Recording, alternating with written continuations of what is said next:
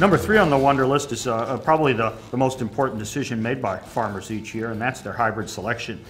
And it's getting worse with biotech as biotech adds value traits. The hybrid selection and the yield differences among hybrids becomes even more important. So I'm really surprised at the impact that the biotech traits have had on the yield potential.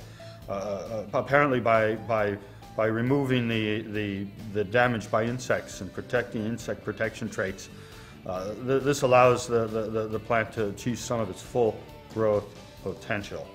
By protecting the investment that the plant has already made into the root system, this allows the plant to take up more water, more mineral nutrients.